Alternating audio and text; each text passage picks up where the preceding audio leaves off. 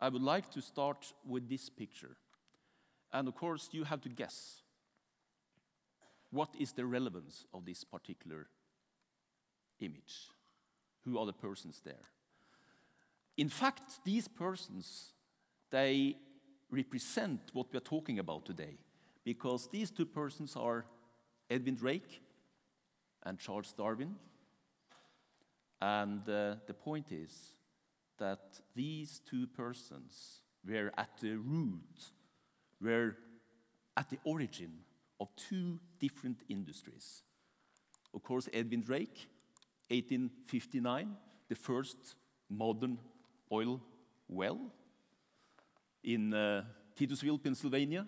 Charles Darwin, the same year, 1859, just by coincidence, the origin of species. We all know that Edwin Drake's invention translated into a new industry very, very quickly. But sadly, Charles Darwin's fantastic insight that all species are related to each other, and in fact he forecast also that we all share the same DNA sequences, the same genetic language. This was something he forecast through his discovery. His book, his discoveries did not lead us into a new industry until many, many years later.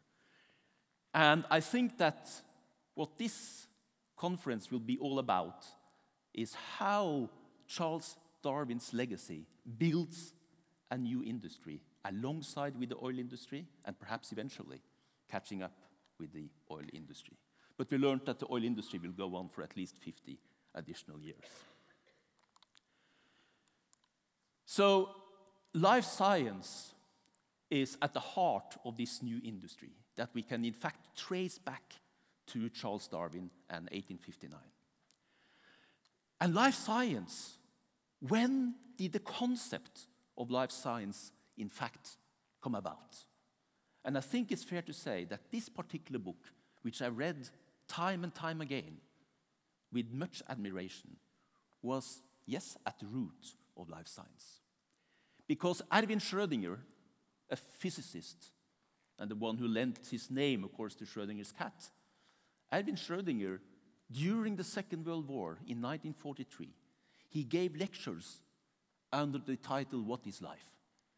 And his prediction was that there will be a day when physics, chemistry, mathematics, not least, would come together to enable us to better understand what is life and what is disease.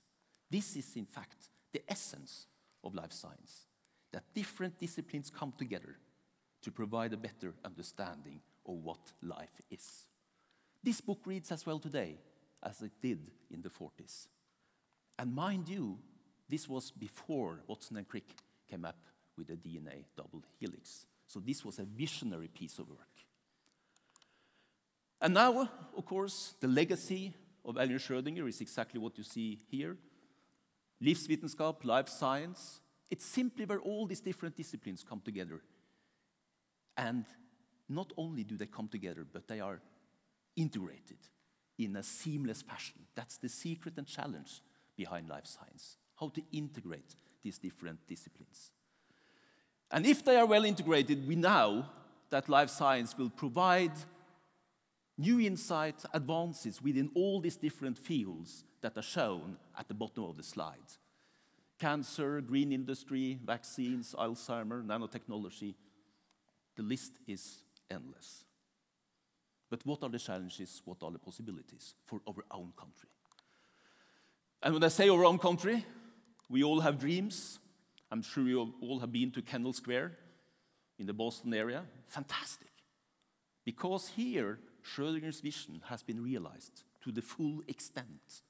In Kendall Square, the most innovative square mile on the planet, many people say, and I think they're right. Here, all the different stakeholders come together. Industry, healthcare sector, academia, education. You have all these ingredients at one spot. And I think this is a secret that we all have to go into, that proximity is so important. that all these different stakeholders are within reach of one another. And I will come back to that later. But I was very pleased to see the model of the new university hospital here in Stavanger, because proximity is exactly what we will achieve when the new hospital will be put very close to the university campus. This is the proximity we need in order to generate industry from life science. So this is what the conference is all about on the homepage of this conference. And I think the themes are very well selected, carefully selected. These are some of the most important issues, also from the perspective of life sciences in Norway. Perhaps I miss sensor technology, along with robotics, and perhaps I miss a few other things. And the few other things that I miss will in fact be the core of my presentation, because these are the issues that I will be dealing with, and I've selected these issues also because I know that some of these issues will not be raised by the other speakers. Of course, the goal is to translate life science research into transformative change and benefit for our patients and for society. And of course, the challenges are numerous, and we have to exploit the potential and the power of life science adequately. And at the University of Oslo, we have these 5 E's in mind when we develop our strategies for life sciences. And I should say life science is the most central initiative that we have taken over the past 30, 40 years. So it's really a pillar of our strategy for the moment. And when I say plus a P at the bottom, it's simply because, again, I will stress proximity, that the different disciplines are close to one another to improve and facilitate interaction. So these are the 3 E's. Education, we must educate science polyglots. Ethics, very importantly, we'll come back to that. Equitability, just and fair distribution of health services. Europe, a metaphor for internationalization, obviously. And then engagement across sectors. We need to work in a way that allows technology and talent and ideas to flow between the different sectors in our economy. And this is a major challenge for life sciences. So, first, education. We must educate science polyglots with an entrepreneurial mindset. What is a science polyglot? A science polyglot is a student or a scientist that commands the languages of several disciplines. This is not a straightforward task. And it means that we have to change our educational system, reform our educational system. Yesterday, in fact, I'm sorry to say this because that was Pentecost, I was deeply embedded in a research project that engages my entire group, research group. And what we were doing was simply to model and simulate the movement of water and solutes between the cells in the brain. Perhaps this comes as a surprise to you, but the brain produces waste products all the time. And these waste products, they have to be cleared in order for the brain to function properly. So there is a sanitation system, a sewage system in the brain, and this is what we're looking at here. So yesterday, we were looking at how water passes through the brain using advanced computer simulations, and in fact, some of the equations that have been used to simulate water flow through porous rocks for the oil industry. So we can see how disciplines come together. And this must be done in a much more effective manner than we are managing to do today. This is one of the challenges of life sciences, to adopt and adapt the technologies used in other disciplines. So what have we done in practice at our university? In fact, at the mathematical and natural science faculty, the entire portfolio of study programs have been changed so as to open for simulations and computing And this is very important because the students then can also engage in research projects very early on in their studies. And computing in science education is also now included, or will be included, throughout biology. So simulations like the one I showed you in the previous slide will be something that can easily be carried out by many research groups. So I think education and the reformation of education is a critical step towards the life science industry in Norway. We are also then collaborating on innovation programs in health and in life sciences with other institutions. We have a new School of Health Innovation that is a school that is run in collaboration with NTNU and the Karolinska Institute. And by the way, I will take over as rector at the Karolinska Institute from 1st of August this year. And it's very important also to note that when it comes to education, one has to differentiate between two lines, as it were, that are not distinguished properly in many campuses.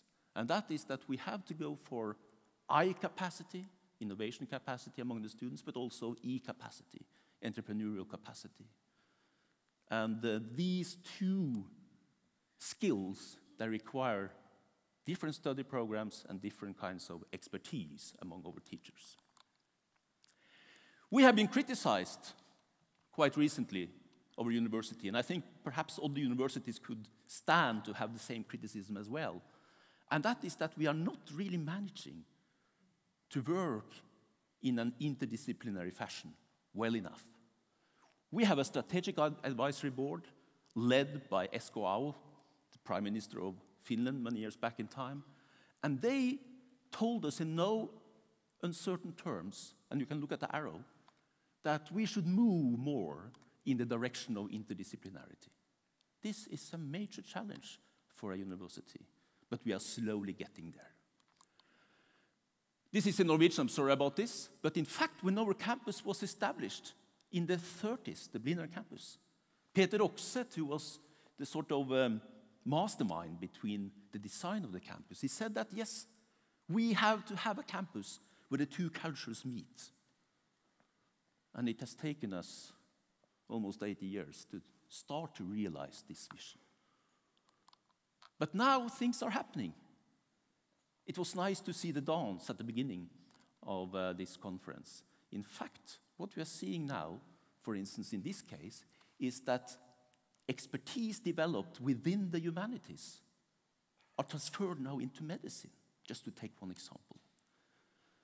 These two guys, on the Danielsen and Alexander F. Sumien-Senius, they developed sensors that could be used to trace the movement of arms and legs and the whole persons when they dance to music. And now the same technology is being used in medicine to diagnose movement disorders among children. Wow, this is the kind of thing we need to erode the silos between the disciplines.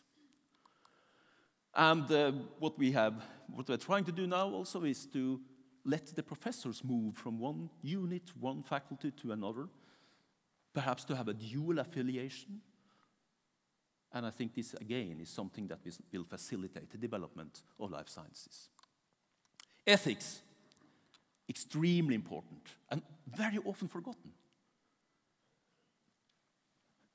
Technologies are nothing worth unless the society are prepared for them.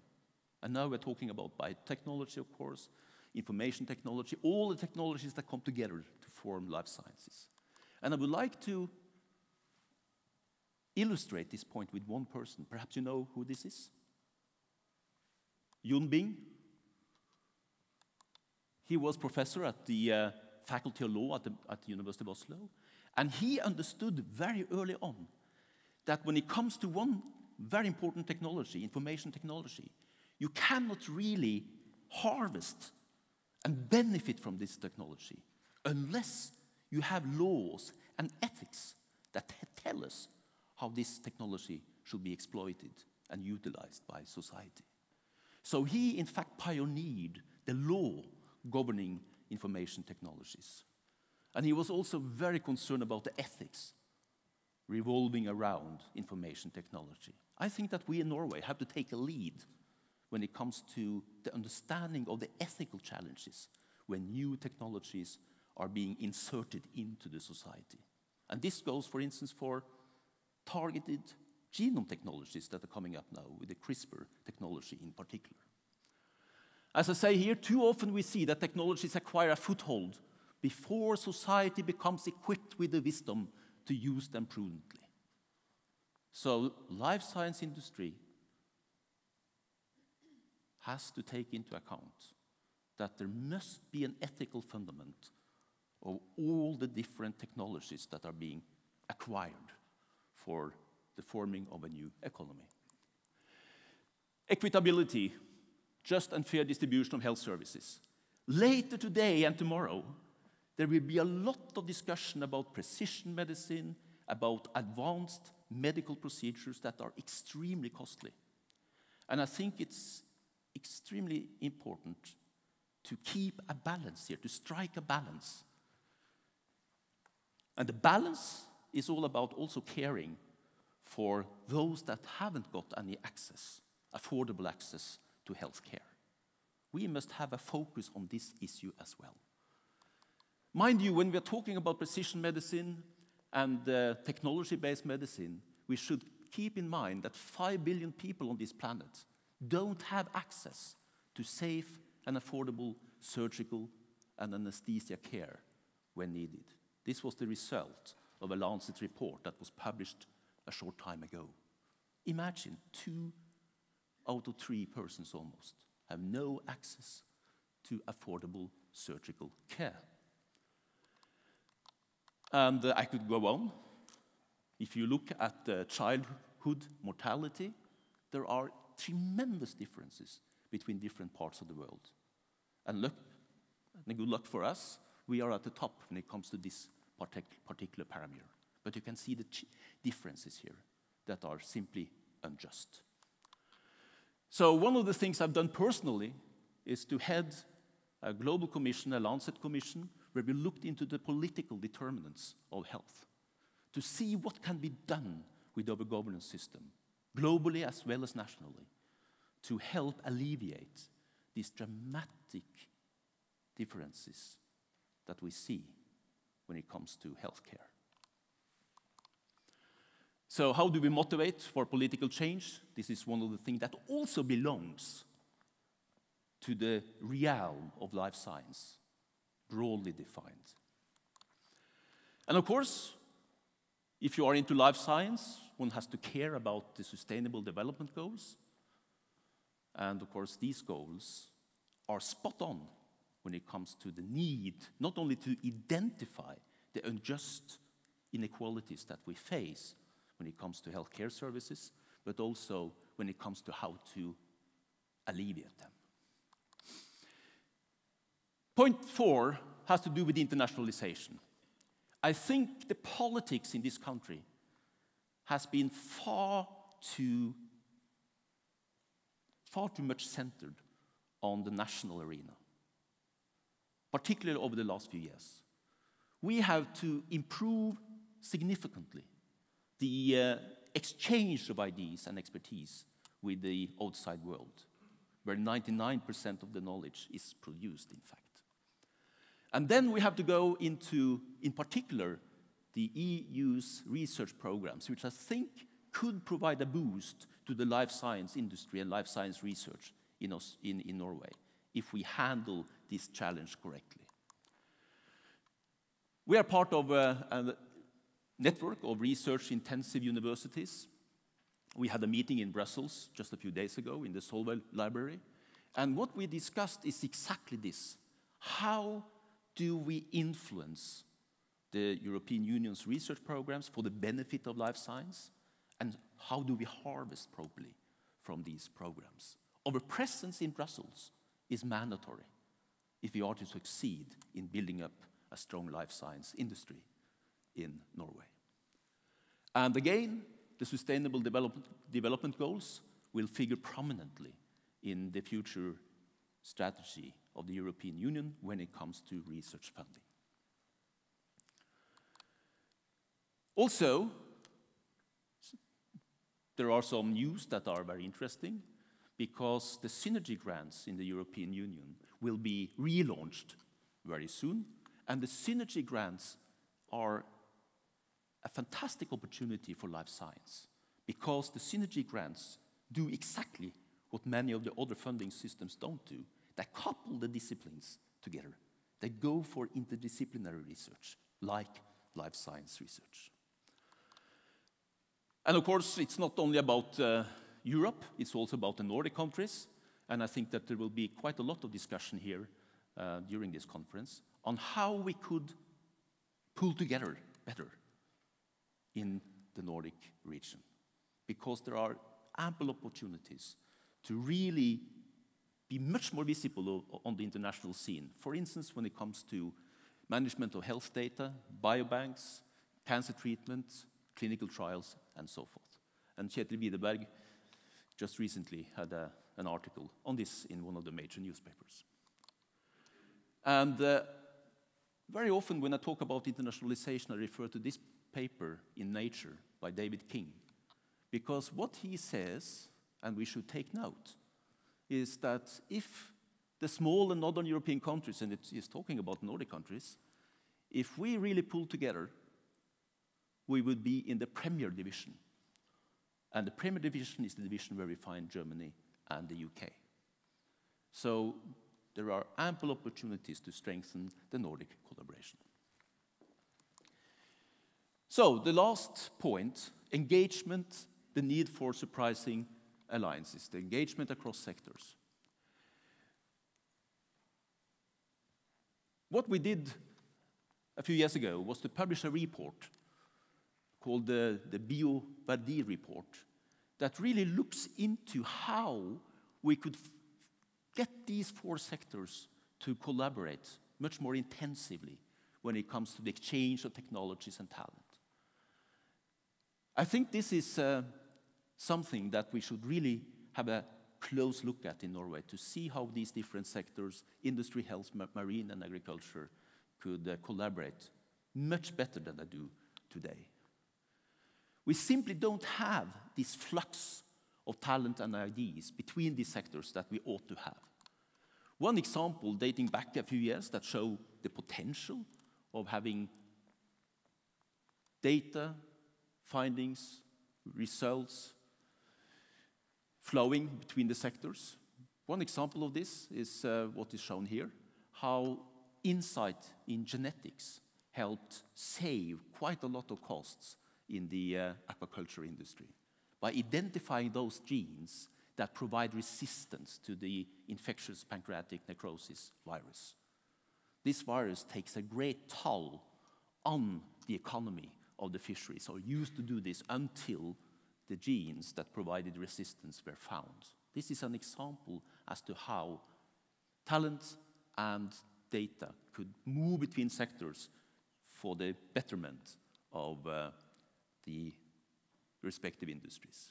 And this was supported by the Fuge program, which was in fact a basic research program originally.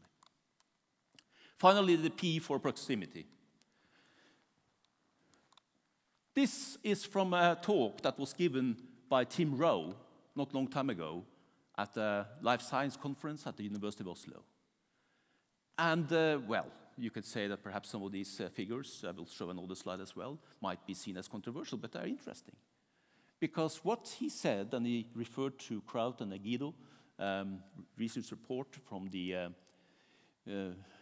Bell Communications Research, that the frequency of collaboration between scientists is driven by the distance between them, between the collaborating scientists. This is, of course, from the US, so the same thing might not necessarily apply here, but it really matters a lot whether scientists are located closely together or not. And this is also interesting from also Tim Rowe. He says that, and referring to another study, that if you are close to another researcher, for instance, working in the same building, the outcome of your research will have a greater impact than if you are working with somebody at a distance. So it all goes in the same direction. Proximity is essential. And this is the principle that we adhere to also at the University of Oslo. We are building a new life science complex now. It will be ready, completed in 2022. And it's located between all these different disciplines that are required in order to build a strong life science environment. So you can see at the top there, the life science building at the top right is located very close to the hospital, as will be the case here, that the University of Hospital will be very closely knit together physically. And it's very close to the informatics department. It's very close to different technology departments, nanotechnology departments, and so forth. And this is exactly what we need in order to get the disciplines to interact seamlessly. So proximity is of central importance. We also just bought a spot close to the life science building to have an arena for a better interaction with industry and startup companies. And of course, the ecosystem of innovation in our own city in Oslo is pretty extensive, and many of these different stakeholders are represented also at this particular conference. And I should say that one of the most important things, as I see it, when it comes to life science and the prospect of having a strong life science industry, is to have a competent tech transfer office. And Invento is our TTO, and these are the figures from 2016, and we are seeing a progression that goes in the right direction with an increase in the number of exits, increase in the number of, in the access of private capital, and also, as you can see, many clinical studies that are going on. Again, something that is essential, an essential platform for the development of a life science industry. Of course, what we see very often is that one success leads to another. The Algeta success, of course, was instrumental in paving the way also for other companies. And we have many new companies now that are promising. I will end with, what should we say? An anecdote, but still very important. Because what we are all doing here in this conference is to try to look into the proverbial crystal ball. We are trying to come up with predictions about the future. But you see, or we all see, we all understand, this is not that easy. Because all of a sudden something unexpected happens. By the end of the 19th century, one of the big challenges globally was the scarcity of nitrates. You couldn't really get enough nitrates to help fertilize the soil. And this was a challenge that loomed large at that particular point in time. But then all of a sudden, and this is serendipity, Christian Birkeland, a physicist at the University of Oslo, developed an electromagnetic gun. I guess many of you have heard about this. And the experiment with this gun went wrong, so there was a short circuit, and there was a tremendous explosion of the electric arc that was formed because of this failed experiment. But this electric arc was what it required to harvest nitrogen from the atmosphere. Nobody could predict this. But this was a result of serendipity. Some, of course, understood that this electric arc could be instrumental in capturing nitrogen from the air to then produce fertilizers. So Norsk Hydro was established because of this, and now the production of fertilizers is carried on by Yara, as you know. And in fact, Bent Høie should have been here, because he took part in a discussion with Bill Gates and myself in Gamle Festsal, the old festive hall at the University of Oslo, a few years back in time in 2014. And Bill Gates, when we invited him to Oslo, he said that, I will come, but on one condition, and that is that Birkeland's electric arc, or Birkeland's gun, should be present in the auditorium. Because, as he said, Birkeland's electric arc helps sustain billions of people on Earth. I mean, this is really life science, isn't it? But nobody could predict it.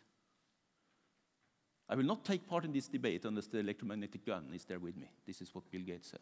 Amazing. And the reason I mention this, of course, is that Christian Birkeland is to be celebrated this year. 150 years since he was born, and 100 years since he died in Tokyo.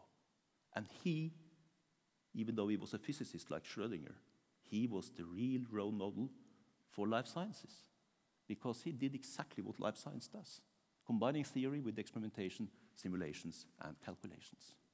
And he's my favorite professor also, because he spent his own money to carry out his own research. That is a thing that the rector likes to see. The last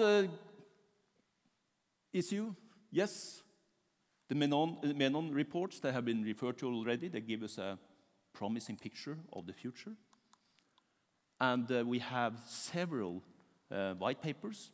The minister referred to one of them, Helse-omsorg or Healthcare 21 strategy, that also can muster political leverage to ensure that we get a good life science future in Norway. Thank you for attention.